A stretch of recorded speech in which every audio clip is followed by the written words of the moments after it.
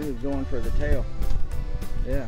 And it was this young fella here.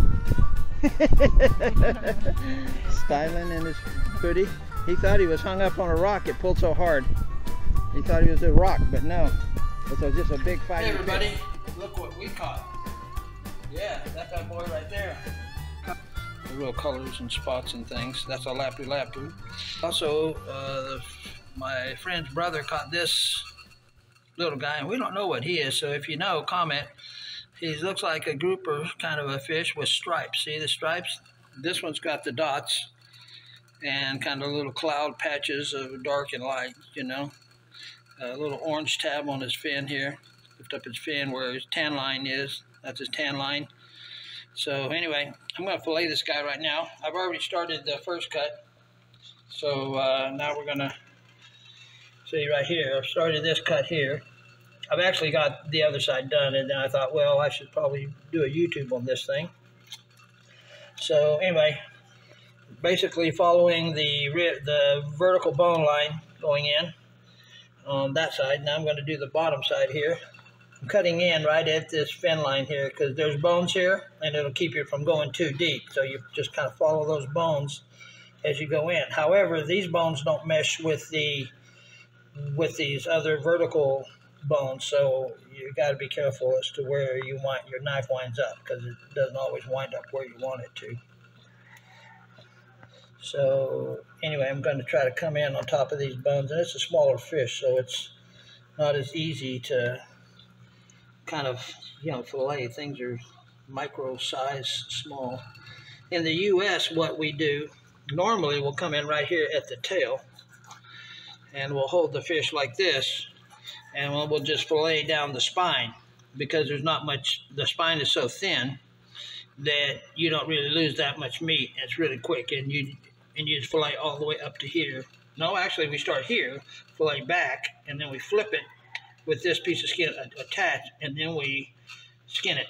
But this is, I'm out of practice here, so we're doing it like this right now. Cutting through the bones with a serrated part of my fillet knife.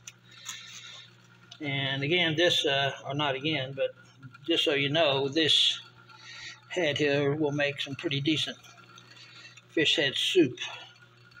My wife said she's going to make some fish head soup from this, so she gets the head and I get the meat.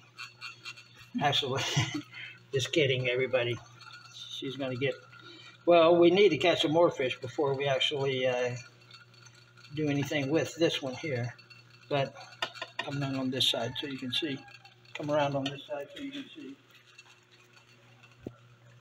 Okay, so anyway, you see I'm kind of working it from this side because it's a little easier on a smaller fish. A bigger fish, you could come in from the opposite side and follow those ribs and stuff. Now I'm into the ribs now, so I got to start using this serrated part of my knife blade to get through the rib. They're just tiny ribs, so it's not, even big ribs, this serrated blade just pretty much saw through them like a sawzall almost. But you can see we still got a lot of meat on this head here. You see all this? But it's under all this hard plate, so I can't really get to it unless I dig it out. Well, my wife's going to cook that, and so she will get to that part, all that meat. Here's the guts. I'm just going to leave them there. And now we're going to do get the skin off. And this skin is a little bit thick, so it's kind of nice because it helps you with the fillet. And you just barely put your knife edge blade down, a little bit down, not much, because if you go down too much, it cuts through. But see that there? There ain't no meat at all on that. That's perfect.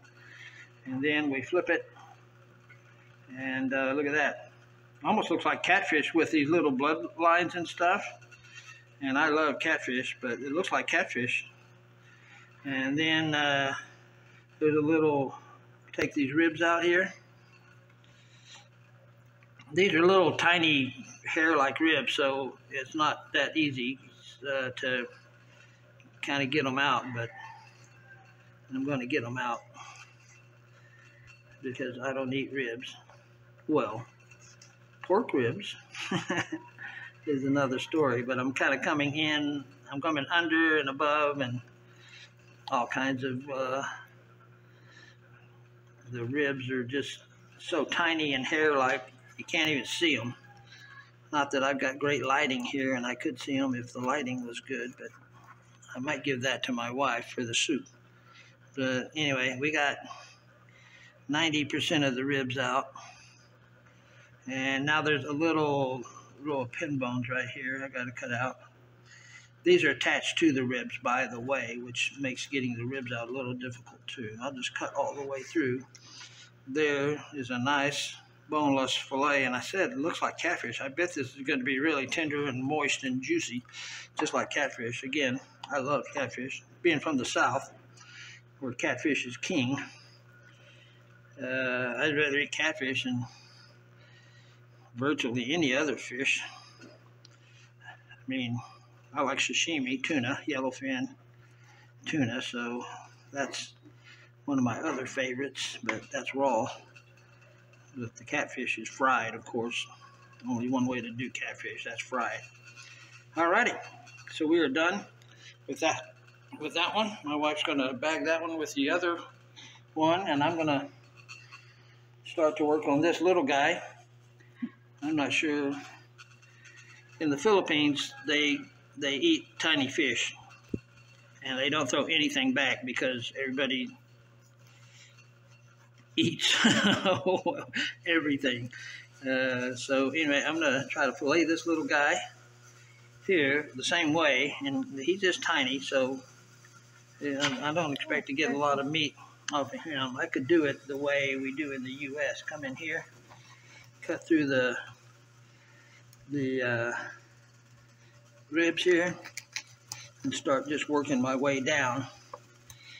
You know, the fillet here, I got to get my, surprisingly enough, this fish has got tougher and a pretty big spine for a little tiny fish. I'm kind of working my way over it. So here is the Texas way. You see how I came in here, sliced it down, didn't do either side, and then you just flip it. This is still connected to the fish. Then you come in here, and then you slide the meat off the skin, just like that.